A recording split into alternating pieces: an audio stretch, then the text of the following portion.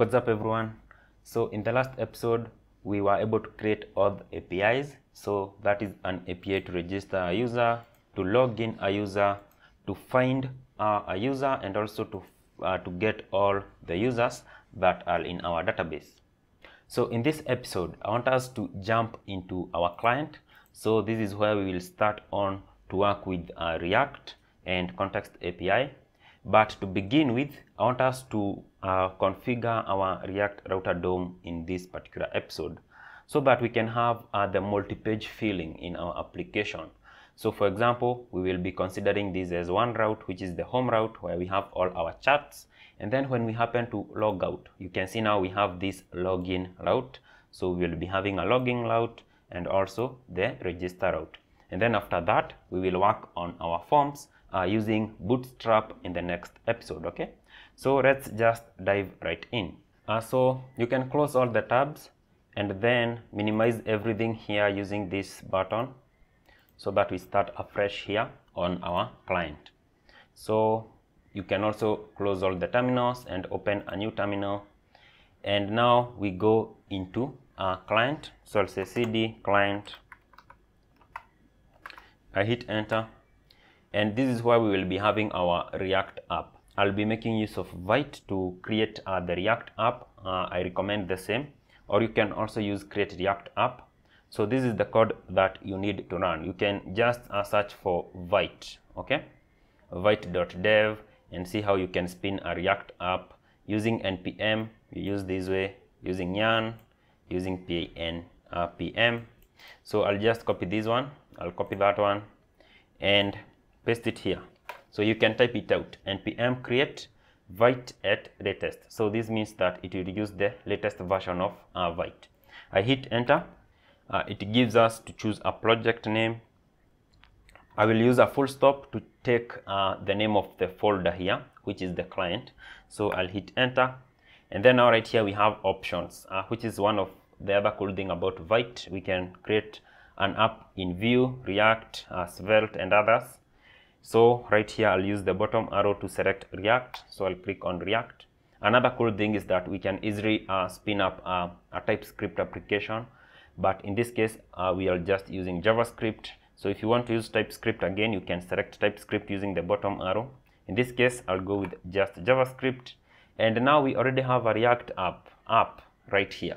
So if you check at client, there are these files which were auto-generated. You can check what you have at package.json.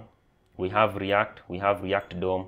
So we have to run npm install in order to install these dependencies and other dependencies for dev environment. Okay, so right here just run npm install,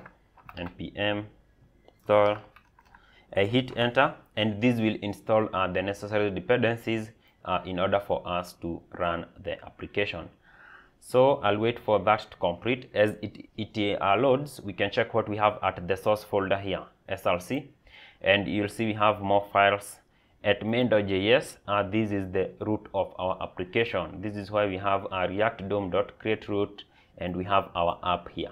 So this app is coming from app.js here, and we can check again what we have at app.js, and it's a simple counter application here, which is created by default by Vite.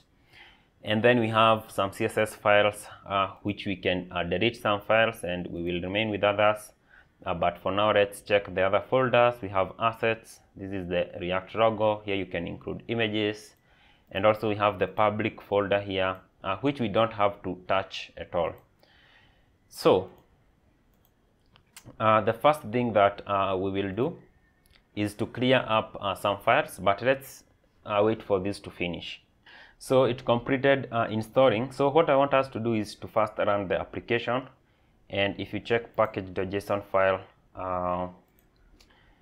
we use dev to run the application. This is how you run this command here. We say npm run dev, and it's also actually mentioned right here how you can run the app. Let me scroll a bit. This is it, npm run dev. So this will run this dev script. So I'll hit enter, and this will start our application. So there we go. Now to open the app on the browser, we need to use this URL here. So I'll use Control, then click on it to follow the link, and it will open on my default browser right here, and it's opening. And Vite plus React, there we go, it's loading, and here it is. Now what we have at app.js file or JSX file is this counter app where I can just click like that. So I want us to clean up everything so that we start afresh with our own files. Okay, so in the src folder we will go to main.jsx here, and this is the beginning of our application. And in this file we are making use of index.css file, this file here, to style everything. So the first thing that I will do is remove all the styles in this index.css file. So I'll click Ctrl A to highlight and remove, and then I'll save that file. And we will be using this index.css file to enter our custom CSS. Then we have app.jsx, and I don't want anything here, so I will remove everything inside our return here. I will remove everything like that, and let me just include these React fragments, and I'll say chat app. So that is the only thing that we should see on our application. So I will remove this state, so I will remove that. We remain with function app there. Then right here I will remove the app.css file, I will remove the logo, I will remove the state here. So the only thing that we have in app.jsx is this pretty simple thing. And then we remove this file app.css, so I will delete it completely. Then we don't need to use this React logo anywhere, so I will also remove it from our assets. So the assets folder is empty, and we have now this pretty simple setup going on. So let's check and see if our app is still working. And let me go to this browser here. Now we only have chat app, we don't have anything else. Okay, so we can now start adding our own stuff in our Vite React application. And what we will do, we will be making use of our React router DOM to add our routes. So let's go ahead and install React router DOM. So in our terminal here, we just need to say, I can't see where it begins. Okay, here is where we have our React app running. I don't want to touch that, so I'll open a new terminal here and then go inside the client. So cd client, and from here I can install React router DOM using npm I react -router -DOM. I hit enter. Okay, as this installs, we will have some components or pages which we will include the chat, where we will include our login and our registration forms. So let's go ahead and create those particular files. Inside the src, I'll create a new folder and I'll call it pages. So this is where we have like our page-like components, and then we'll also have another folder for components. So inside the src again, we will have another folder for components, just like that. Now inside the pages, let's create some files. We will have chat.jsx. So this is where we will be including the code for our chat. So that is the chats, the messages, and so on. This will be the root for it. Okay, and then let's create another one here for login.jsx. So here we will be having our login component or our login form, and we will also be having a register.jsx.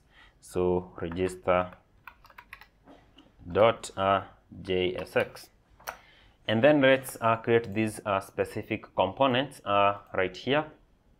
I'll be making use of an extension called React Snippets. So you can go to extensions here. So it's called Simple React Snippets. You can install, and let's create a simple component here for chat. So I'll say sfc. This will create a simple stateless functional component. I'll say chat. Okay, chat, and right here let's return chat. Okay, so I'll save that. We do the same for login and for registration. SFC login, and right here I'll say login. Okay, I use the React fragments login. I save, and also for register, SFC register, and right here register.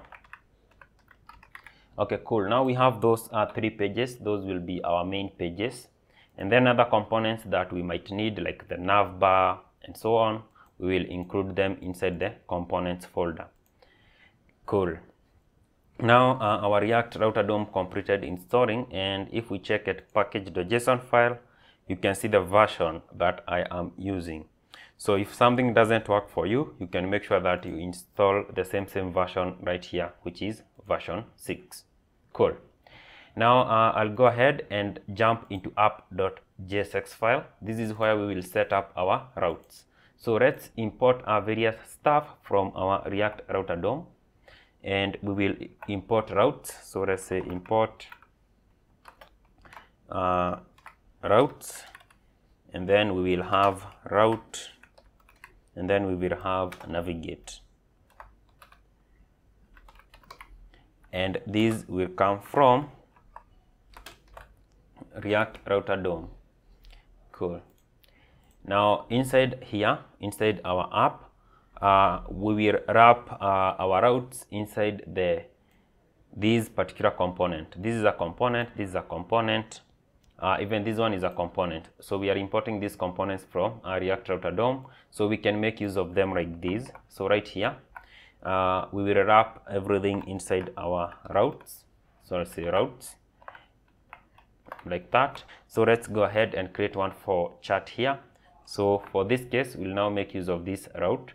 So we'll say let route here, and we'll pass some props here. The first prop is the path. So here the path will be the route, and then the other prop will be the element.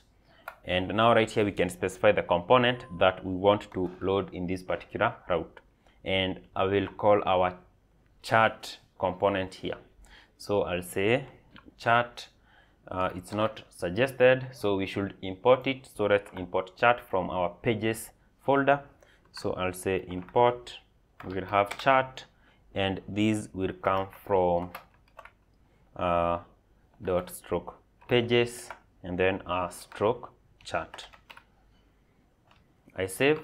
So we'll have similar thing like this for login, for register, and also for a page that does not exist. So let's go ahead for this one, and we say register. So this will be the path for register. We will say stroke register. Then here we should have the register component. So right here I'll say register. We should import it from here. So this will be from register, and we bring in pages stroke register. Okay, again here we will have login, and now right here we will bring in login. So this is the component from the login file. So right here let's bring in login. I'll use Control-D to select this and this, then I'll say login. The last one is for a page that does not exist, so any other path does not exist. So we use a star. Then right here, the element, whatever we will load is that we will navigate to a particular path. Okay. So what I'll do, I'll make use of the navigate component which we imported at the top, and this navigate component, we close it like that. We can also pass a prop to this navigate component, so we will navigate to a certain path. So we'll say 2 is equals, we will navigate to the home. So whenever we enter a path that does not exist, we will be taken back to home here. Cool.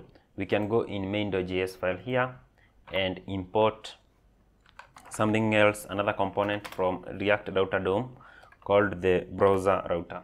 So we will import the browser router here, and we should wrap our app here inside the browser router component. So I'll set this up real quick and I save. Now let's see what we have. So now when we go to login, we get login. When we go to home, we get chat. When we go to register, we get register here. So if we go to a route that does not exist, like XYZ, enter, we are taken back to home. Cool. So everything is cool. Now the next thing that we will do in the next episode is that we'll start working with Bootstrap and React to create our forms, in order we can be able to continue from there, log in a user and register a user and so on. So I'll see you in the next episode.